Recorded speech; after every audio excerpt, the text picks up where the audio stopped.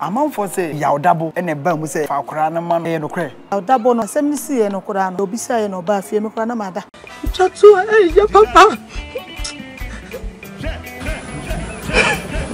Ohwehwe Akete maame na omode ne bai. E no say what say na nsan ya ba 3 days ni wa hu sensen bi ko ono me ni Beyou no ye ntena se na ka won siesie asam. What 3 years akola ne nantida. Me worry one no for now we go out the kwaso de me mama. Me bompa sen bia me da ho ana me bompa 1 year ni me koda na me sonda ene bi kasa kire me fa akola no koma Beyou ka ba ko na me de me se daye eto aso mienu me ensa no say waso odin yo akola no ne manager dada no Beyou fa no wusu na ohwe akola no na yese chesa fi ba ko na wokura wusu wo na ohwe no na chesa kwa na me wu no to obe 3 years no 2 years mu nyina wo na ohwe na. This is the Godson TV, the Godson's reaction. Kumase ana yewo. Eto brebia yana nipa kansem no kra. Yese ida se wajiska. Obi amaniska. Ana se otan. Akete Mpenins3m ho nkomo na me no boy. O maami abekasa na menyante mente ho because Akete ni Beyou nsem baaye. Me original movie e kasa apa because na minim ne ebekọ akowie ye movie no ye fa asem na hyase a ne nim ba bi ebekọ akowie ti ne ni abra na ye ka bi nyina na ye ka ne sa Akete maame ka obetie Akete papa obetie ekọ twa ne ho afi nkrofo na efrem Godson beje obo menso mento obo asem na me kan Akete Mpenins3m maame mokai nsem a eba fa Akete ne Beyou ho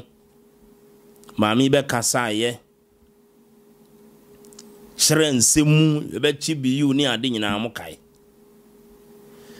Beyou comedy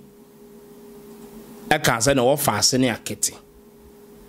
sister Matilda Akete maame say Beyou comedy onyemenia wanyemenia me yesremu ne me yefrafra ne no nso wo yesantene wanyemenia wane Akete na ebogema wadana na ebogema wanyeme bosiane Beyou comedy wanyeme bosiane me bosiane ni Anthony Beyou comedy wanyeme bosiane wanyene na wafakora na ebogema keke ofana na ebogema oma bogema ora kasemo o bogema wanyene bosiane enade this is Matilda say Beyou maame e no mo de Akete to no ise de ekọ no oda ho a wotinne bi na me be so okotie video no okohwe video no otie audio no tensam no menu Apolino papa J ana wakodi nkomo no na me say de me na so za ha ze say no ye per mileage ye pawiase nyina achew many Akete abusuafo nti obi obetimi aboa ye interview bia na ye bia ponato mo ye interview papa J akoye interview nti yenso ye mama hunu video no aha uko Apolino multimedia da ho na yenso ye mama hunu se ye pachew asema na akofa we nyina aba menya daje abe me reaction akasa fa ho be de se mbeso okoko tie video no na ye mo Akete maame abaso se wonya kokuduro aba be paga na cha onye obi a na betimi aye open ba ne yie ti mommo na baso pa sister Matilda wa ya de papa se otena asemu so oba atan ono age atum se ne ba Akete wa yira ese sikanye bibia nya ne memu oden ha dwen akora no onam kora se first na nko bi na ya Akete Mpenins3m no aya wa se ho I just say no utimi ye Akete Mpenins3m ono mom timi ye memene Akete Mpenins3m no mo hwe ne din se muni me ne from Akete Mpenins3m aka wa se ho no mo nso aka jenza fa so ho nje say omu hunumpo nje Beyou onfa nche no nsa anya akora no so da wan otese ni bi kasa kire no Matilda na why din na bibia Matilda Mpenins3m Benjamin no Akete papa sorry Nafa kwada Akete koma Beyou. Fano koma Beyou. Come di. Anyesa asemo beto wo na ahwaye chi ne demo nyunyu no ayira se Beyou wo na busuam na mbesa akra no be star ono na akanti mesre ukongo to dwani ma bompaye ma Akete maame ne Akete abusuafo sujagu wonso asemo e ba ya kan crofo ana asante for de na de na omutisi na abrante ba ko men kan ne din sese ba kasa ya na crofo we ya asante ne ezrimfo asem nipa na ya de ya kan abrochiri for hwa Akete ho bo de me ame de ba si e beje Akete se yenye no ze team no ya donso tuweje kan imadek kwazi TV kwazi jogun dani team na ebetimi atranse mo so ya donso Yongo ti sister Matilda and some kan yen nyina na fe yemra na me ba ho be ka me de kakra de o se ye ene wonso de na obeka ebisi akora na eze pa de ajeta ebisi ebekoye obukura no se sa de na hia konfo hia ya afo bi gasa akora no so koye na se Beyou Anonsu be hia akora no ana odo no nti obehia no ma me se bela samo ma na 300 million bia obabia we dey ko video no me din the Alexis the godson we dey me mo akoti na yeva credit ma Pauline multimedia e ba be kam dey e be din komo asemoi seza mazoda asa ne swati kakra ndum zo wadwen akora no pa akora na da chinye wadwen ho pa sama se de be why onem is Benjamin mommy bibi aboko me ado so bibi aboko pa asa why di bi say na Akete we ofi Akete ofi wapon school coffee oh okay but asa me hu Akete ache o me na say na me ni sheshe baby ye adwuma kakra but for some time now me hunu baby a so ye adwuma biom ada de na ekọ money bia ana kasa kakra ba me why e dey boni bia ni ho akwese o ma ye adwuma ayese ye fa say December yi ana ayese o ma break kakra okay what break kakra ayese ye fa say was stop it acting na oye no onene manager we no ayese o ma stop it kakra manager na owo ni nsem sisi no oni na san agya adwuma ye Akete akore bia Ghana for ebe pen na sempa wo hwe amon for starter ebi posting videos TV stations ebi yini videos Ghana for be nya dobi ema Akete pa na say wo ka say was topic akra no wa jais adwuma ni ye like sinitwane videos no ye wa jai njai oguso ye you say Akete no manager we ho ade be chi no manager we ho ade be chi no manager ho dey na masa ne ma no ekoso sa wa akora no acting career I know the me can akwese a long story mo amote de sisi nyina so say me sa ka bioma na say me come chi biom senya wo kan na akwese de o ko wa chi biom no yenim say Akete started with ye nuabema Beyou oni ni ye adwuma bebre hono ni hia me kakra asana later no yaba de etoatoa so Beyou ni Akete adwuma for some time and after sansensem ni nyina ebae sansensem na ebae no if you kunu if you wine dey na kofa sa issues ni nyina ebae ya e dey sa problem ebae semo tina na me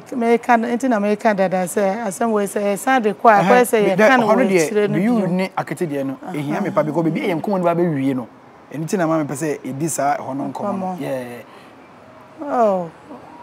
na frame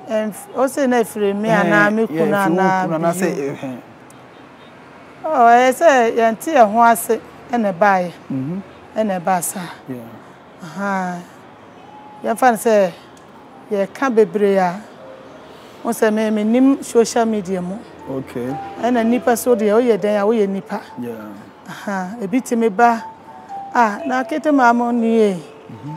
na Akete mama wo na wo gina futuro to ye nim say wo kura de na che say samo nipa be ka no. Wo ye nipa. Ena kola we eja e ba kura ma o mo kan say me I read. Wow. But nipa de obi ani asase we so a obi be ka asem maybe wonnim bibia mu o so obi betima ka bibia kire so oh asem wo bayina asem si we ye adwuma sei no bo so me oje almost 500 million oje 200 million oje sei na kola no o man sen o phone no mama na to aso ye ne Akete mama Akete Mpenins3m mama na guso ye di nkomo no bebia nkomo no kono very interesting mama pa until o katina na o dey ato silent kwa fato silent na ye ni nkomo no na ye nto aso mama o kire mu a na je say o ho a nkofu timi baba ka jo say Akete Mpenins3m mama ni na wo tim futuro o mbo so mo kire say sika ewo mu a obi na edi sika na wo nya bi ni anase say to so mama sir sometimes cry me timi frɛ Beyou kura say oh obi aba hakura say akola we meje no ye be yese sika we no ho pa do me kan kura na Beyou timi ka say nipa no he wo ba o de be frɛ me boko na me be bisa no questions but na me mfa nya asem but asem ye mfa ne tietia ne tenten ne tietia de ye mfa say na nipa ekeka asem ekumasum wow ena ebi wo hoso a na enye kwa ebi wo ha na enye kwa what I say na ebi wo ho na enye kwa no o chim say oh ye mfa no say on say obi wo ho a mfa say oba yesta na bibisa na obi wo ho a eja ye mfa say mo amunim say de me pa kire on say twi ni de na ti ha mfa say bia eha no na ebi wo kwa o mo so say nema sa o mo pese o mo say nema ana say tesensem bebre so me hu say me asem ni siwie no ana me realize say na enye kwa wow sa na me nim say na asem ni siwie no ana me hu say asem no na enye kwa onne Beyou ntemu tie no ene kire wotena sa na hu say say nsem o mo kanyina na enye kwa amanfo say yawdabo ene ba mu say fa akora na ma no no mbetimi ayi ebi so se bela samoa ebi so se esa no kre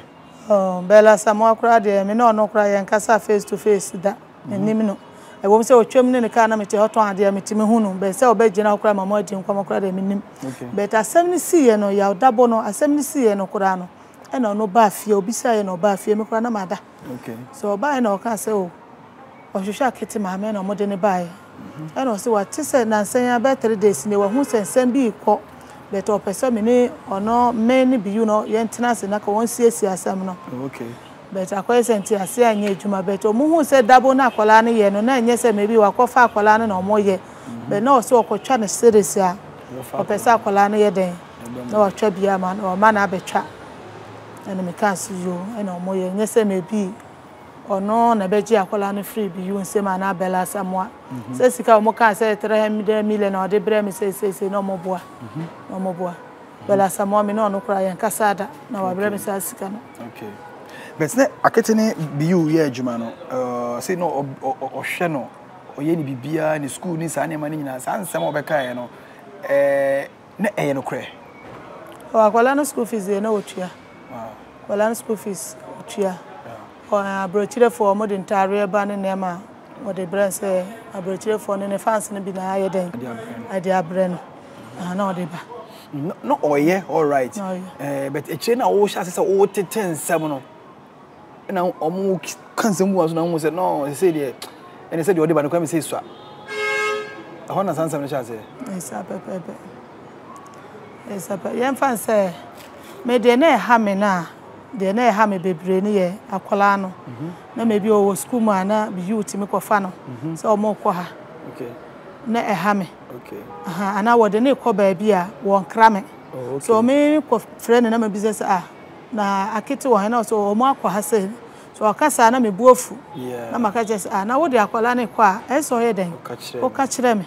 so me kasa na ai say obufuo so aba Beyou no kakra say o de akwala ne kwa ai say me buofu am so enti sa na say wo kọ ba bia ai say o de akwala o ye kwa ha ba but one krasa na me bi ma adwen back to maka say wo na wo de ne kwa na enye wa me ye ne den o ho site de na ha me pa and they say akwala ketwa na one nante ti uko baby also say kwan fe ne maame ho ana say ne papa when dey I say ya ti ase Akete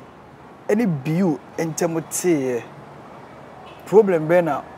onu ukunu any Akete mo fam ya fam bebre especially me ankasa me kunu dey so ono dey ono be kasa ba ko be na me so me nim social media mu so blogger bia obeba bia na yan fan say mo interview e o mo ba na say ye be interview abisa say dey asem ni sisi ya na me so makasa so me kasa na ko say fa ho tan say me kasa bebre me so na me nim mu so we mu ba na maka we ba na mo na mo say me kasa bebre dodo so I tiny there nipa bebre fa me ho tan be me ya me nim say me gi akola na free Beyou ho no I have kitimo fans and a Beyou fans pa because said the message no na eya omoya so yan fan say ni nyina no e ma me ho tan e kura ayekase because yan fan say akwala no kura wono woni bibia but me nti e ma tan ba bebre me ametimi wo kwan kura obi timi ba ma me wanya ade otima gi akwala ya free Beyou ho pa wanya ade but edru baby pa na me bompa etan bia metimi me da ho na me bompa so be emphasize yi 1 year ni metimi bompa me bompa me koda na me na me sonda na ene bi kasa kire me se fa kola no koma Beyou fa no koma de ono no start ye no e ka ba ko na me de me se daye eto aso mienu miensa na se waso odin yo me se fa kola no koma ne manager dada no Beyou fa no koma no na on start akola no so fa no koma no so yes ana ehu bom kora na me kire me yeden e kire me kunu sei ana ni bi yeden e kasa kire me so ayese me yeden me be pa Beyou cho me be pa na cho na me fa akola no yeden ensambre no bio intina na say ya break ya be since January December kopem February amonya hu ni videos no so me ni me kuno nyina ba ne maame ne papa nchen anya me da asem ne beto omonim ne maame sei me da akola no me wo no me de ne to no so odi Akete atu Beyou ba me nya me tese na mu nyina mu tifie ba ko tifie ba ko fie no watu matukra because of sense me ba yenti ne enye no nti se asem ne ba ekra yete na ho be 6 months as a bed na me si me fie okay so asem ne ba ekra na ye asia wie so yete na ho be 6 months na ye tukoye so ye ko ye fie kra be 2 years na ye koi ehwe nkomo no ma opese o chese Akete eni Beyou eja adwuma no ha Akete ha no how no see na adwuma eni emfanse bia emfanse bia mo akwa na mo bo no ho kasa time no nte bia nka Beyou so ba mo no bibi kakra na nko de ba no na nke no so boa Akete kakra ho so ha mo Akete hu sikasem kakra na ba no so afelita na makra bia na ofi Beyou ko na sika na ba mo nipa de enye sikasem bebe bet on say me kasa ye na Ghana fo na nipa bebre nim say na esika ni bre me de me ka bebre se na be bi sikasem ana say bet me no nyame de wa hyira me nyame de ontime na so oba de wo na wa ontime hwe na ka won wo no wate ase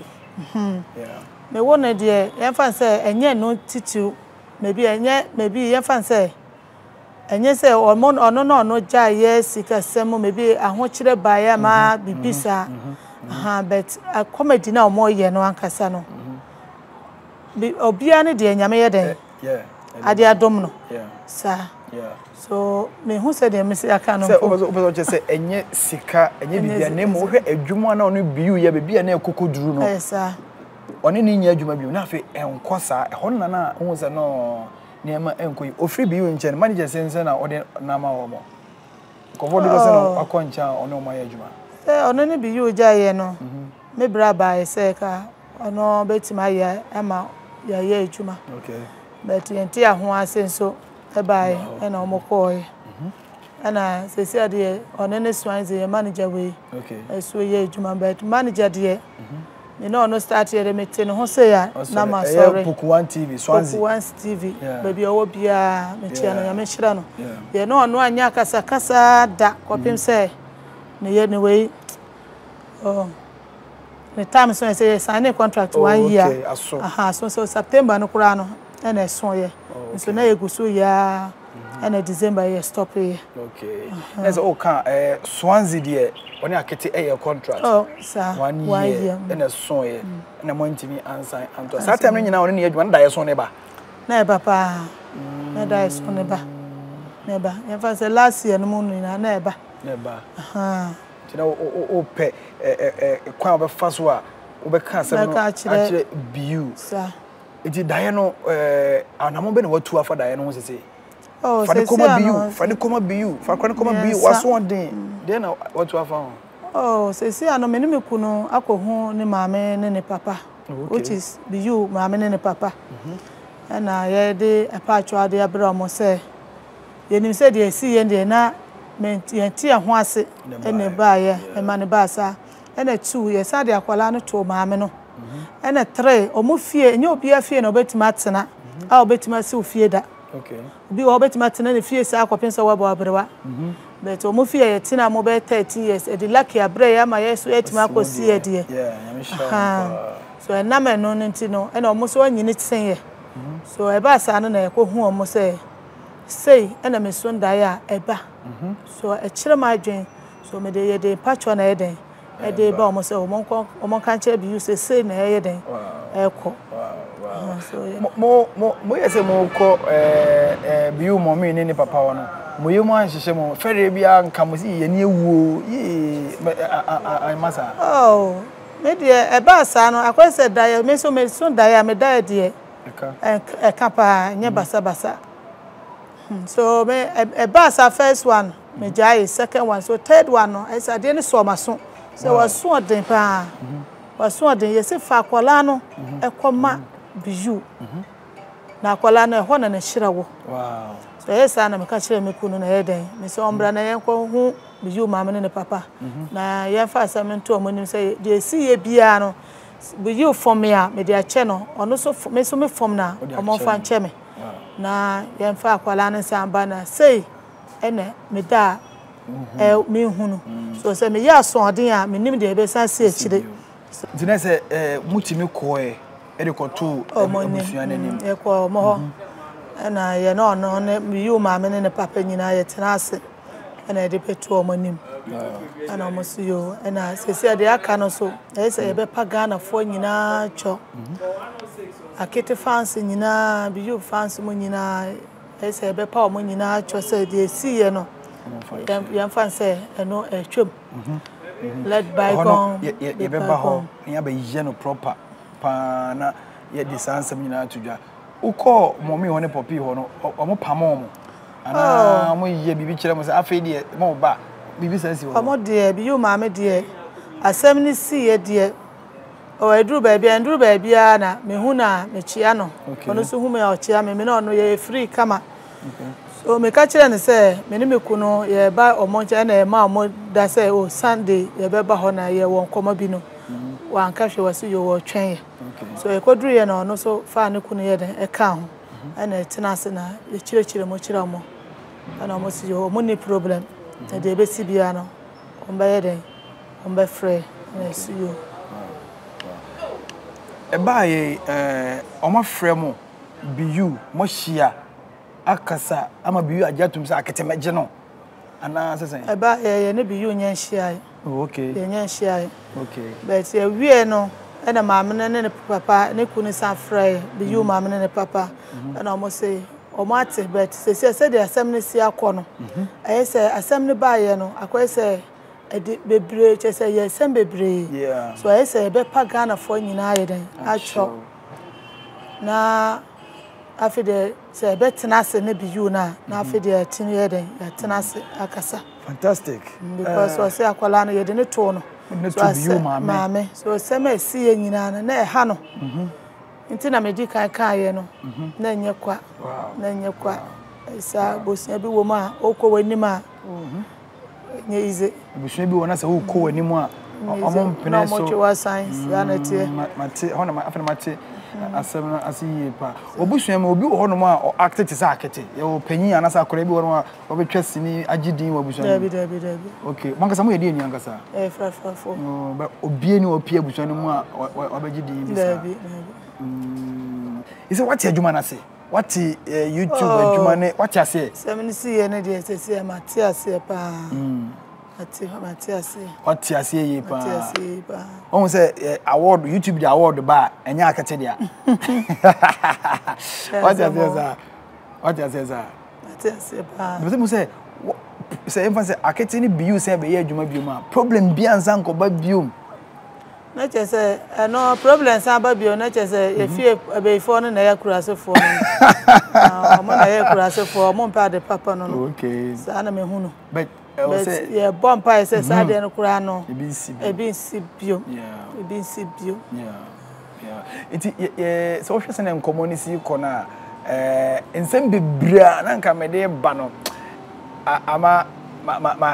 ma for like I don't want to go into details because some because me come bebra you be ko akire na we say na we ko kan say na we say e be long because a lot na cost on the media space so far as Akete and then Beyou is concerned but Beyou so say won kwara foforo word nchen o menim pa kwara so ya de pa o menim pa we sure say so san de Akete kwa obetimi ne kwara no akohia ma bibia timi akoso yi ama no yambo mpa nkura na wo hwe wo mo me hwe pa esi kokoti ne one time na wo hwe wo satan wo hwe wo na wo hwe Akete na ebia bibia Akete afiri na nkura ya be hya anan no na how omunyina ya mema yeah ana minim se na inti America no de atwem yeah ana omode yentimi nka se mebi ha me se mebi omo abe se adwuma kura motimi fa nipa mienu miensa nan ma omo nyina ye adwuma ka Akete wo mu kura na se wo se wo fa nkola na mienu kura ka ho na omo ya mintimi nka se da bi okay so ha me bepre wow se ampai bo a me bo se Ghana fo ne amanone fo na omo hwe ne nyina no ombe ye den ombe ti ase se o apacho na me de ba no ombe je atum Omejatum in all no we share conversation na Akete Mpenins3m a person signed Akete Emma Beyou back because daya was so ne niama o hu ne chese e wo say Akete ne Beyou esan koye adwuma enti e chaupa na wo de ebre Ghana for na ombesum because omafe Akete ne Beyou though Beyou ye adwuma all right Akete su koye adwuma all right but the combination between Akete and Beyou no Ghana for afe ojitum say we are say ade bi wono ma some things are for some people only yes sir ojitum pa you say obi disika bumbi saba Akete ni Beyou has started no mo ye adwuma niam say ko no obi asan disika bumbi aba ebe dadawa na so obi anfa sika bumbi mbra I say just omo san ba ye adwuma Beyou na temptation bi aba obi asan ba Akete ono sa nipa na me hu se oye metamfo pa de obedi sika bumbe ba se oje na se no ono na me hu se ono na ye metamfo pa wow Abza Ghana for beka ne mbeka ne se ode Akete ko na nke efa ya nko be san de na ba na on be busa o eno de nimpa me se eno de comment de be ba pa on be bisa pa on be busa nti me ka say some things ne ma bi wo a e nipa bi nko na ye wo mo de ya yes sir Akete ni Beyou connection no e onu ni mienu pe what I say nyame connect o mu mienu so o mu mienu na e ya ebe peke nti ebi ebe ka say wo de ne ko ye na nke ko yi a nke be fa o de ne ko ye so because anye ye because of say nyame pe say Akete ensamra Beyou enche Beyou me pese ebe kasa bebre amana ye Beyou maame me pese me hu maame no na nka yeni nyina edi nkomo nti me oyese ono beba nti me hu se maame bi so di akire ba Beyou maame no Beyou mama ne won fe pa because mama bi di wachi ba but unye introduction you know me share that wow wow na edin na ode to Akete na Beyou mama din ba na design auntie ya mansa wow so Akete say me friend no Akete ya mansa yini mi ne me kuno ne papa din no so e friend no Akete ya mansa wendi yini mi wow enti me invite Beyou mama no so aba joining na yeti ono so ne side kakra na fe de wo ho no officially ya ye e de akire Ghana for Akete fans Beyou fans ene mo am follow o mo bia no de wo ho no yaka e de acha meti ye invite mame ya mansa emra am joining password pacho monfa mommy emre me na ye da be wotena se oh sorry wotena se pacho fa na kunya ne be si ha ma me kakra Omi, betena adrese obetena me nchen wa hase. Na yedi komo no ama na ya kama mene Beyou mama so abe join ye. Ewa ha no ma ye ba bedi enkomo. Enti no se ye hwe hawa asem no esishate o magya tum se o mema Beyou ni Akete aye adwuma. The way forward no plans be na wo ho. Ante ya. What about wow, so the we should dan kasa TV so crowd bet because odo awoma wona Akete ntino ene oti he Beyou ni Akete adwuma na wo hwe wo mo na kasa kan ba na wo hwe wo mo pa na oni je wo adwuma ye ho me je ho o mo ja adwuma no mo me ha wo kakra ha me fitiasia de ha me pa sanse kasa akura no na ode ne share adwuma na se ese ne ma ekoso no na amutimi ji de Mpenins3m ho ne de ha me se ma ba no kwa ne oye ha ese sabe na ha Beyou ti ma me fo bi eso dum no e ma ne nkwala one time prima na esi kokoti ko ku frimpon ya ma me fo ne de nkwala dum no no me ye adwuma ti sabre sanya sa nkwala no enka bra o magye no no esa nka na edin so nyame adum wonya sa nkwala nti e ma nene esaje wono e ma afutwi a asan baaye no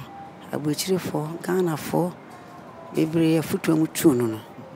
e ma onso wonya nkranhye sam e ma eneme nyina aye kama enti esi maame ene one time maame bako frimpon maame ena sa nkura imi ensa be da maame ase nyame hira wo se sa abre no se ne sa nkura no a enka bia me ba no kana adwuma no yeden ese nyame hira sa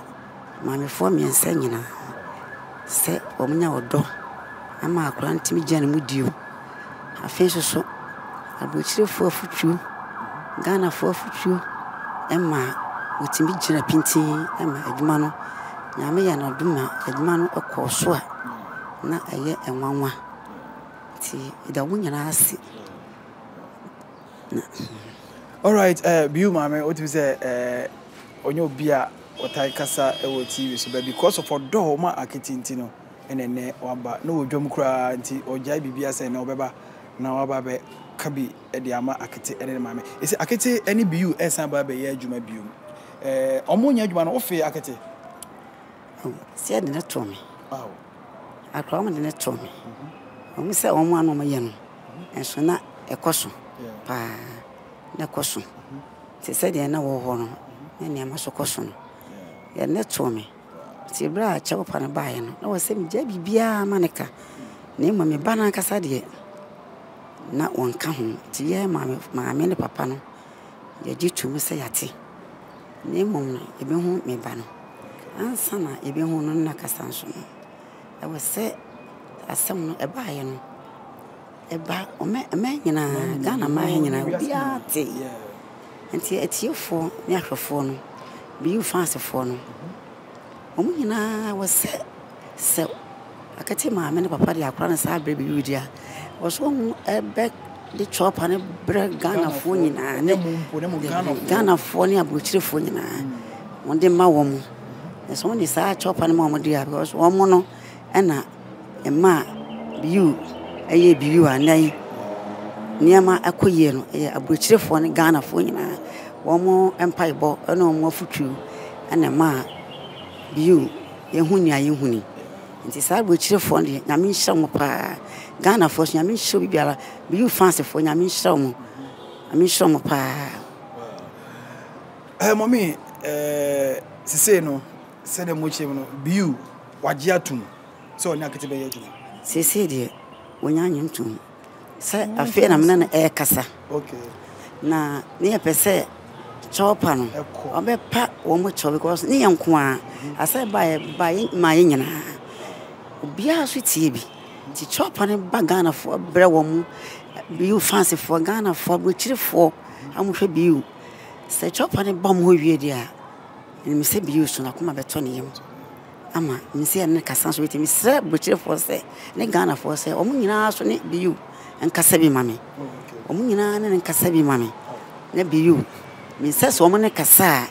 Beyou so beti woni Akete aye adwuma ko so akwa de to me ti ni hwia de meka ene nyina wo Ghana fo na brochire fo so mo ne Beyou nkasa ne nkasa mame na wonya bibia manaka woni akora no anya adwuma ene wo mo ayaka no yeso no wagya agyae dadafo no omu beka wo mo no nyina aye adwuma no kora ne nyina aye me ma ne me nanam ne wo mo nyina nti wo beka wo mo no wo nyina aye adwuma na aye fe ti we na mesra brochire ne Ghana fo brochire fo ne Ghana fo so mo ntwinfo na ne nkasa mame na akoma ntone ye mesoso no ye ne be kwasa wo ya be kasa awie no yeso ne be kasa ne papa ne be kasa wonya nyuntum so me say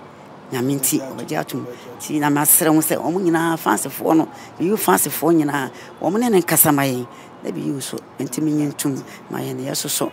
ye ne be kasa omo no ani hia omo kura de no na ka ewo mu omo no na ama na edu ne wodu no ti abrochire fo ne Ghana fo nyina ne Beyou fans fo no omo na me sese omo ne kasa well Ghana for Beyou fans Akete fans busuani nyina ne adofo mama abrochi mama Ghana nyina Beyou we dey chopa kese Akete mame onso de na wo ka de na opesa aka we dey mic ne bo dada mommy agina ma adikan de chopa edikai ana odi bia account de no so onso de na wo ka sai na wusi ka wasem ne siafa na amanfo de momfo so a mu ye concerning Beyou ni Akete ntem no e de ache de na wo ka che fans ni nyina so no kasa me catch almost say Akete fans for Beyou fans for Ghana for nyina manoni nyina say they see esi nyina no ye de eno atwam eno de esi nyina say yes aka no a just o kai ya enye yi so de esi nyina no omo fanche na omonji chese yenfa se chopa no esa and two na odo a omode do ma akola me nim se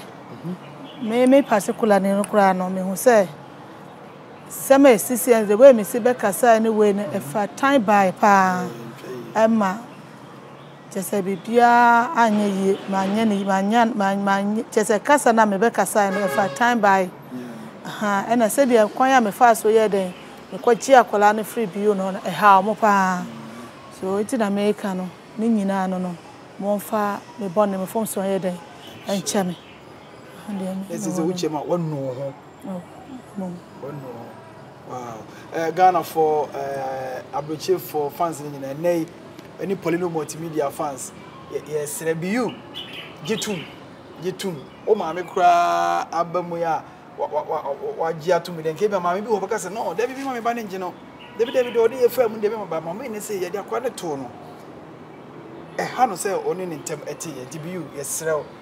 ji Akete ma ya wate ji Akete na won san ne san nya adwuma Beyou na yemfa ye support na ye jato won yen san fa me tai oni Akete echi Beyou do why adwuma no kama nkran bi wo ho na mo ye adwuma fa Akete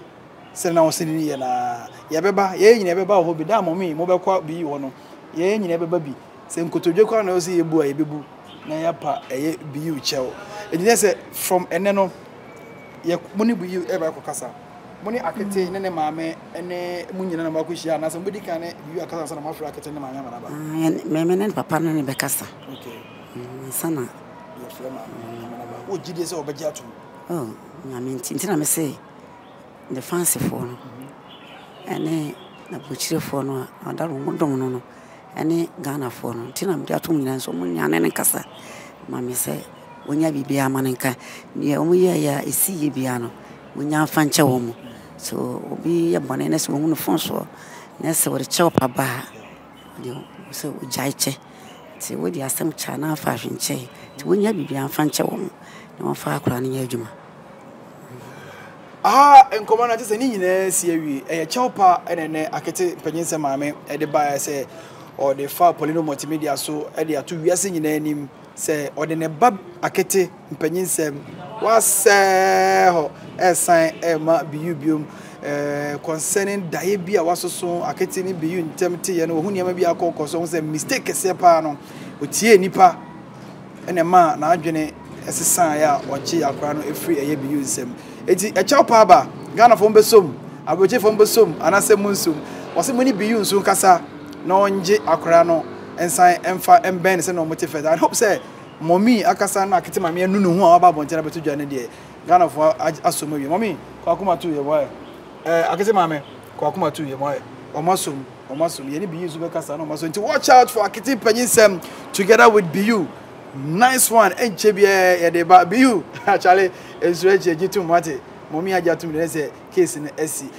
mommy ye ko obi abasa aka e de twato asidano ana mdema o abochire for dem da mo sepa ni Ghana fo nyina asidano mdema o sanse ebra niema ayesa no enti na mede ka kan no omo ayade papa omo ya abochire for Ghana fo Beyou fans fo omo ayade papa nyame won hye wo mo de omo hye wo Beyou hu biara mesere wade sa on hye mo nyina na emu o Yesu di wow madam Matilda also so there na work and twato Beyou asom why morning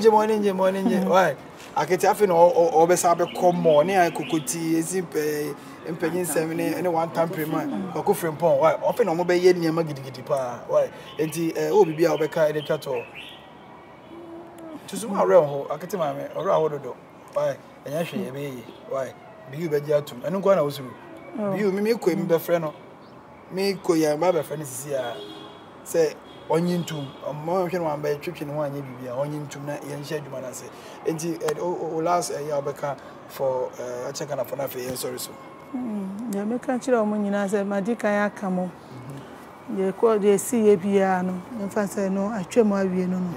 so odo ana o mo de wo ma akwala no ne Beyou no o mo ma sa do no and that's wo hosa o ma mo hwe me bi me sema me ye ho time say oh still obeka akura ye mfi no say o mo forget no nyina na odo na o mo wo ne dada no o mo ta so fa chire all right me manager Akete manager Swansea maybe owo bia ono ne yere ne ma nyame hire o mo nyina nyame ye o mo kase amen ne Akete Mpenins3m mame ana nyumra me chia mo nyina Akete fans nyina me chia mo and then 3 days mu de see nyina ewo Beyou comedy ho nema o keka nyina ye me ye papa ni suin ame pamucho chi na maintain papa sa so maybe me can na mistake abema na me pacho ma fa ni sa Beyou onye me busiani Beyou nye me busiani Beyou me kwatina o mo fie me ye tenant na me tina o mo fie so Beyou started comedy so be ye ono na kwala ne be ye no kwala no kwa na o fa kwala ma o mo ye akwara sorry ana wa kwa sa obeye ana ka so free ko dia go obeye dem pay for bra eye kwa nye ye na wo agura sa na kwala ye ene fire that was 2020 March na March almost started ye no mo ye na kakra sa ko December na me ko sidem me da kwala no kwa koi me mama say o person oji akola no and me ka kire me mama say Mate and me free Beyou na Beyou say baby say baby o ma ye kodu no o mu chi akola na e ba ha no and me pa me mama cho na me de ne ba he me de ba ye na one ne Beyou no e ye kakra me ba ye wo mama 400 Ghana say de o mu ye o mu nya nie and o de mama and see o mu dana say afide e du baby no na ye bisa say una akola na ye hu say income ba but wo ma ye hwe and also no be accounts e ma akola no for ne dache and me kunu say what e dia dache ye nya akola ade na wonti me first kan my yen kwa ye ko be account na o person wo kwa ko be account na ma na wo ko ye no particulars be na o de akola ni ko ye wo wan boy ye wan frey ye wan ye hwe and also wo kwa ko be ye mpe office kan bre na ya kwa ye de ye ko be and I wo ko fa 4000 buy but the 4000 buy and 50 city so the match no more na o mo dem na yetim no time no kran so na ka fe ene ne mam se yentu ene e pa no chwa we se won ti ase so the 4000 buy ye ko pay busia ene e di pre ne mam no so e dru sa no obre 4005 4000 ene 50 city ka e di e chire no ene yi mu 1000 ene me di ko ka ho e di ko tue nipa ne ka ye di ye no ene kakra no mo ye afire bo so me dru 300 Ghana cedi Bosum do 300 Ghana cedi. Bosum do 300 Ghana cedi. And after the catch say 300 no de makola no. E sha. So ye cry person fa manager. And also manager the enye year won not tete akola no. So enye year and e su yo yati. So some month no na be you. The 400 Ghana e de 300 no mo. And e 700 Ghana. And o sha see de ye na kakra. Ye do December yi. After the akola no education no so wo ko school a wonim hwe. Omoba ye koye comedy school na se no ka se wonu kwa bibi wonu ko school na bibi youth mi fa akire akofa akola no e de ko ba bi e ma headmistress no ko bufu ise a wo be ya akola wo school mu a na wo be fa na ko se mo kwa enye ne bufu ma wo se wo be ya akola no afiri ho bi pa cho mo share ma mo ate mo share ma me na sem na e ya chatu e ya papa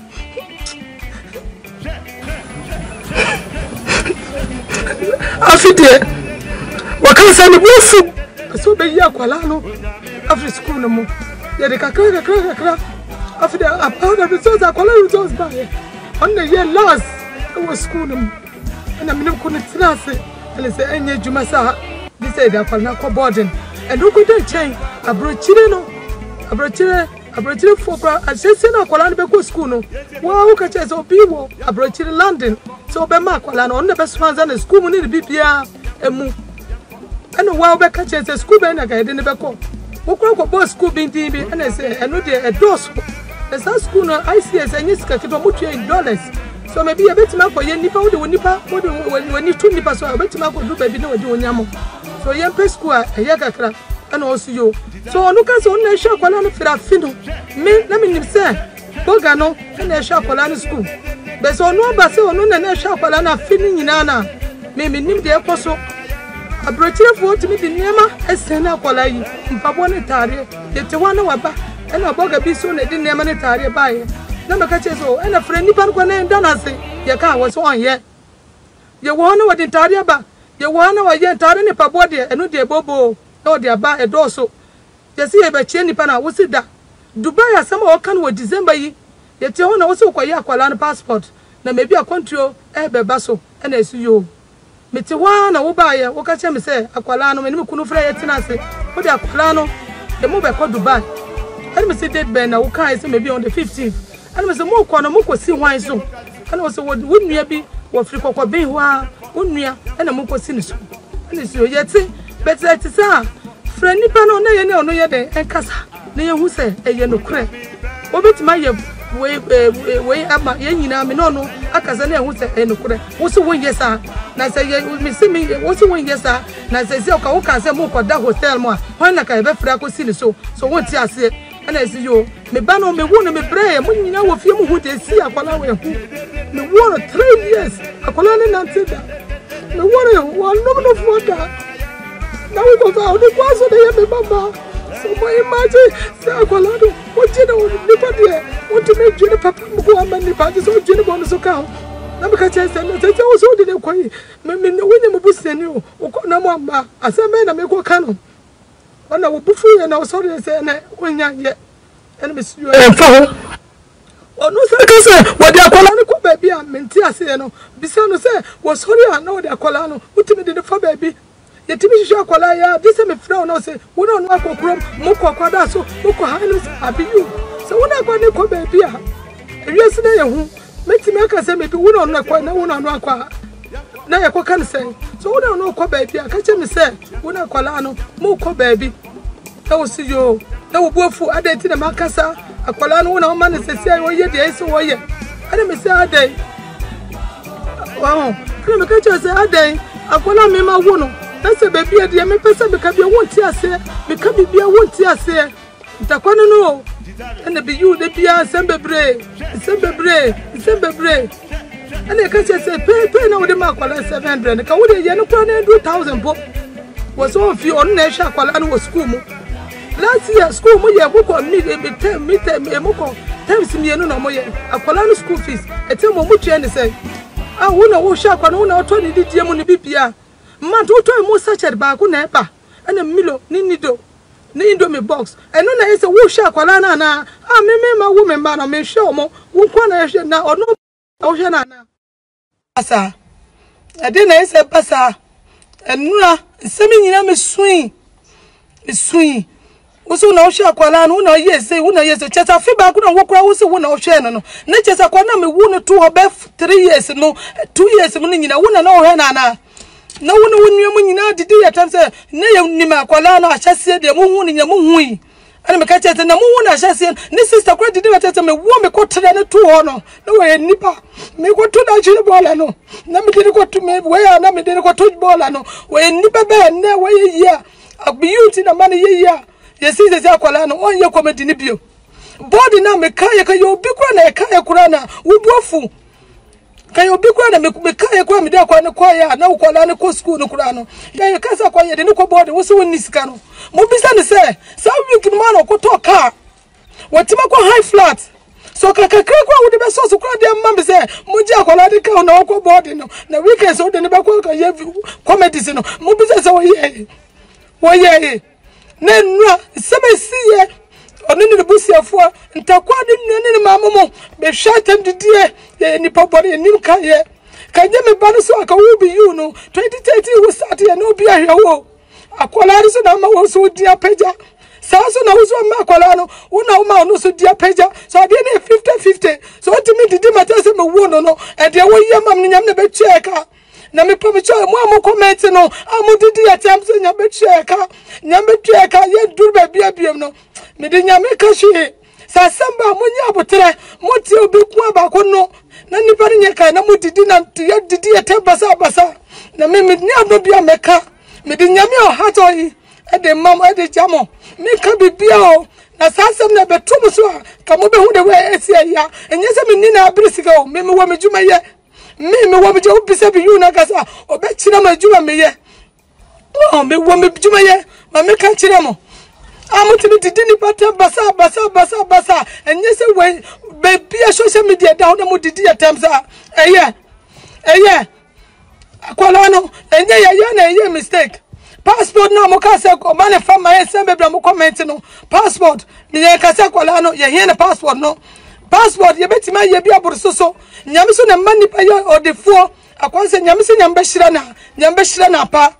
nyambeshira kwala no so pa bra wa kwala no hono china ma chiri wa kwala we ho mo buka mu hudi akosa ko befo o mu hudi na akoso ko befo nyina hui za kwala we de wa bra no obi a hukuta ko de ma obi ko anji no na ma bra kwala isu sa ama baby adura mo pese mo sisie no ye ni abre sesia ne mam ne puse fo nyina enu ye takwasiye o mo sie ntufri o mo fie nyameti ye benye sika akwa haye dai atine mu enye se ti mo fie ni ti na bibia kwaso ye ti me bia no ka bibia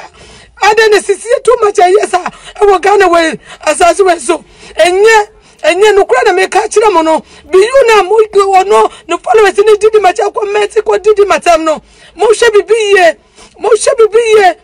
why mo hwe bibiye na brego eya papa e brego eya ono na hye akwala no afimu ono na hye no abrochi for me kaso ndedi matem kan basa be me damo ase nyiramo because na me pese me damo ase nyina wo ba wo ka wo so on fanka ho on frame ma yen kasa omo akwala no de ni sia manfo wo mo pese akwala no omo be hu se ni ma me me ma wo akwala wo de ni sia me fo tata so no me na me go me barisa amma se sia wo wagidi akwala so gidi a wo pese akwala no bi be hu se ni ma me no o go bisa akwala se ni ma me no ho ya na o de ni nua ba se obi bisa o ka se ni ba ne ni ma me ma me mama dosia ana kwa ni ka kire me ya frame Benjamin meyam me yere akasa me so me de kakre soso efa me ba no ene Beyou ntema nsema esiye na kakra me be soso ne se o se wa hwe me ba no e wo school no pay any school fees wa hwe akora no from 1 year obi aka prenim oka kire me yere se obi wa abrochire ho so obehwe no ni school bibia obere obefa hoka that na mi nim se ono na ehwe no nim se ni pakro na ehwe akora no bebia na no ebe ka se ona ehwe na be do this time me ne nya adwen akora no apart from school fees asa diaka mina meyi ni so minjina baby anka say bi me bay mi jino ana me bay juma amoye no non stop wono me ye juma wati na akula na kama nka say wan yaade wa yaade be kasa wo de to any Facebook enye gemi mi meka on person beti ase efa Dubai asem na no no Dubai no kura na me nim ho he ti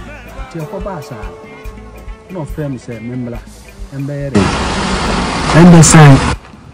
no mo wa kontu one akura na say na mo kwa mo ko mo wan ho na mo ko no so madam fu o manya visa no mo ko fine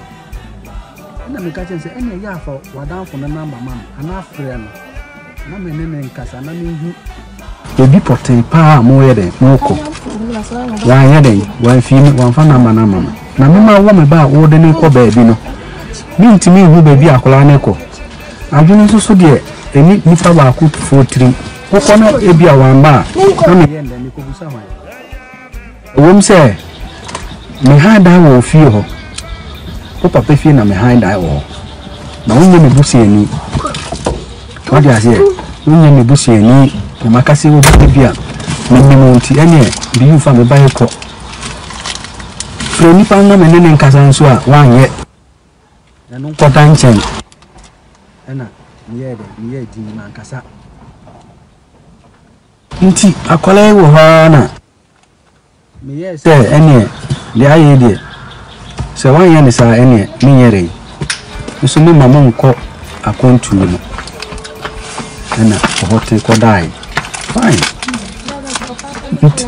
nti yes ana yes any me ba ne de school sem no enkoye omoye on na we nti me sesa school ayren ama na mpope mi ana mkope school board na de akole bae no na me ka cho se safrel ka cho se you bla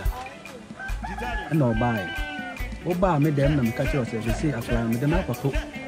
me na akwato boarding school na say no modwuma na amoye no I dey say weekends that Saturday and Sunday oba no ma yede